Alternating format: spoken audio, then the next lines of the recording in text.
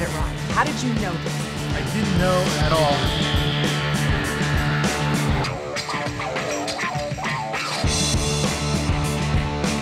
The commander is in England. The drone pilot is in the United States. The terrorist is in Kenya. And the authority to strike is up in the air.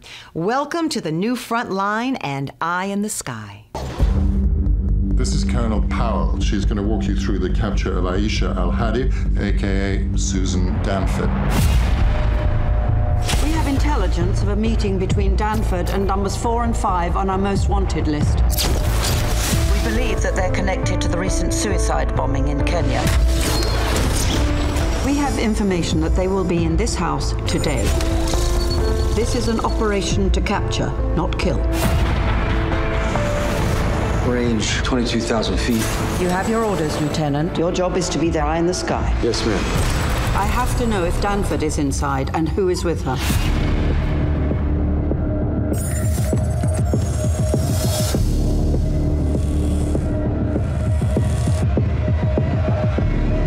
That's Danford.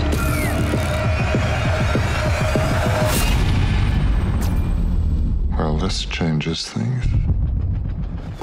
That was what's such an interesting concept is you're making decisions, you're having to make a decision on just what you're seeing.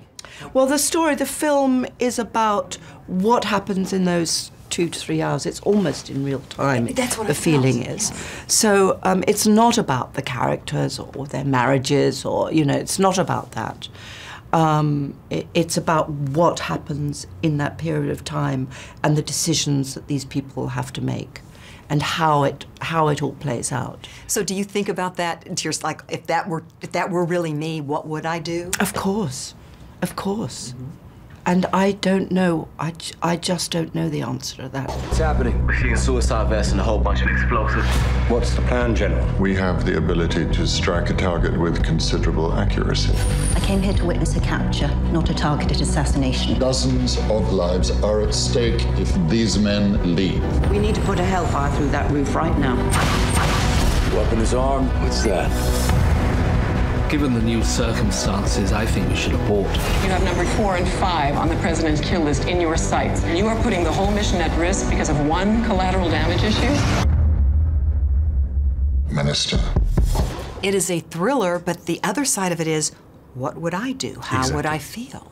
So that stays with you. Yes. I think what we hopefully have done, and thank you for saying that, is that the audience isn't just a passive observer of a battle between good and evil in simplistic terms like many of our films are.